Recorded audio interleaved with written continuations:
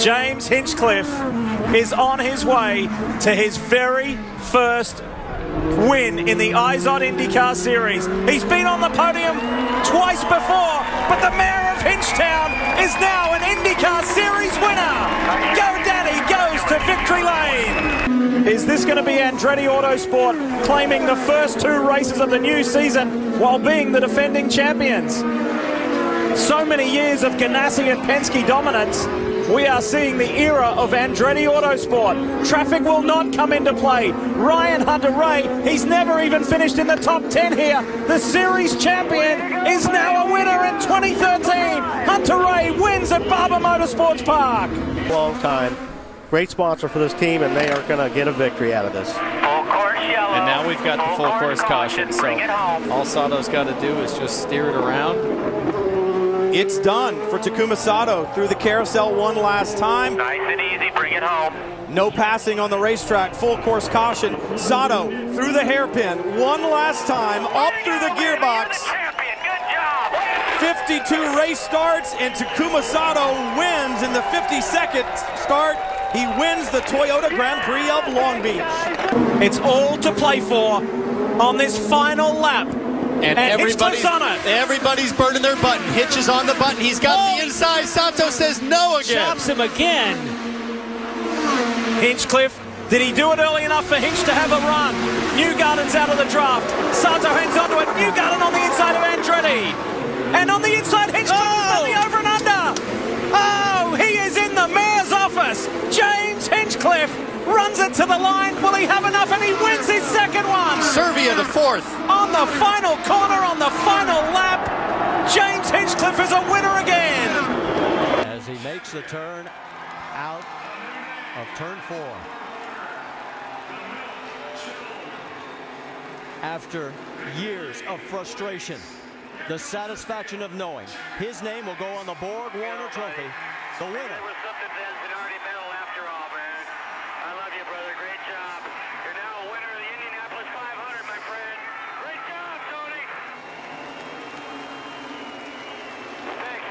And nobody's close enough to make a pass here, so they're going to make it all the way down to turn 7. And Mike Conway, meanwhile, is getting ready to cross really close. the finish line. This man had 2 horrific crashes at the Indianapolis Motor Speedway. Said that I don't want to drive on the ovals anymore, but he sure can drive the road courses. His second career win, and Mike Conway does it in style. Here comes Conway taking a peek. Can't get it done. Meanwhile, Simon Pagenaud, he could be and will become the 6th different winner this year. Who's going to get second?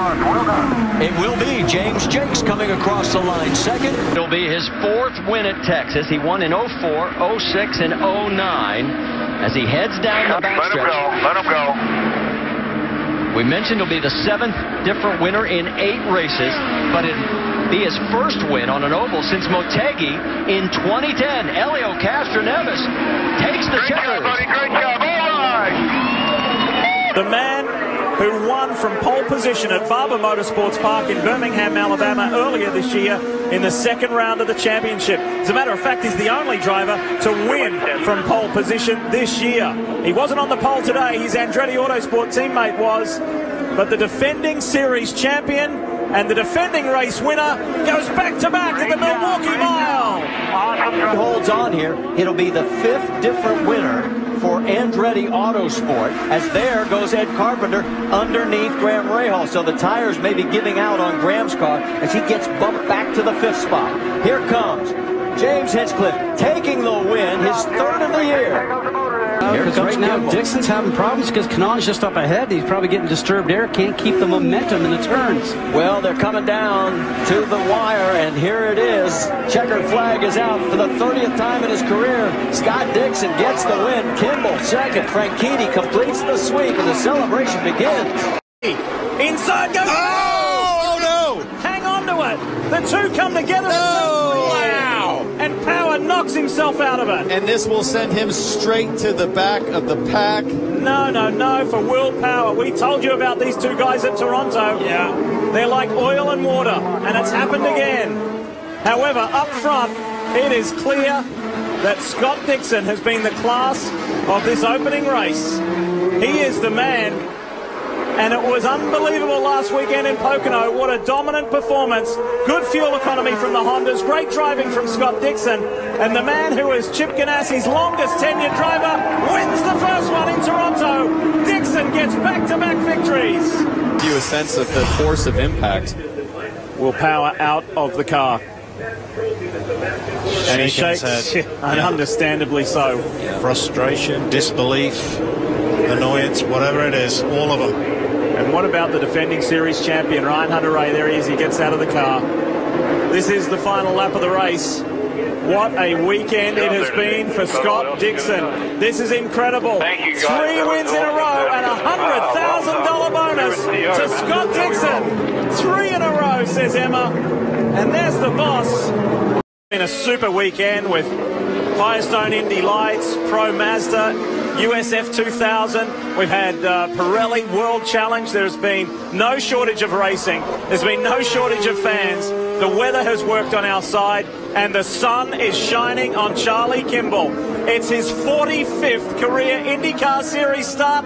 Charlie Kimball, you're an IndyCar race winner. Kimball wins at Mid-Ohio. Will Power is the only multi-time winner in IndyCar racing here at Sonoma Raceway. He has 2. He went back-to-back in 2010 and 2011. Will Power is a 3-time winner at Sonoma Raceway, and it's his first in 2013. Remember what this is? Race. That was Detroit doubleheader, Detroit 2. This weekend, he was in the Firestone Fast 6, and here he is. He's headed towards the top step of the podium. And let's make sure that he gets through here cleanly, because Kanan's here at the exit somewhere. Cautious driving. He gets through that area. Coming up to the chicane for the final time, the 29-year-old Frenchman, Simon Pagenaud, sees the checkered flag and wins the Baltimore Grand Prix. Open wheel racing fans, it's reason to celebrate for car number 78. Simona Di Silvestro, the 25-year-old Swiss female driver.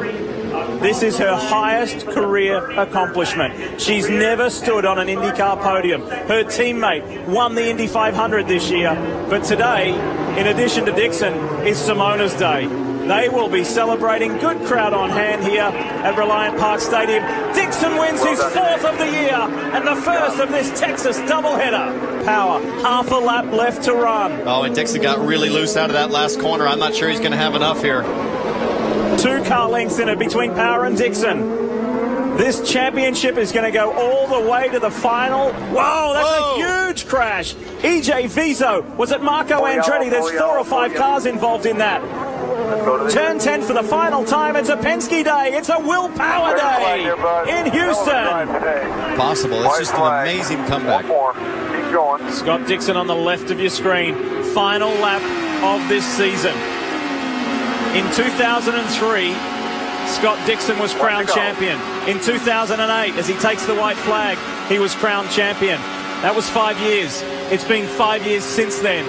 Every 5 years, this man drives to a championship in the IndyCar Series. And look at him 150 mile per hour lap. 205. Okay. Leaders are at 215, and he had a big lift there and won. He can coast home and win the championship. 3rd win of the year for Penske's Will Power.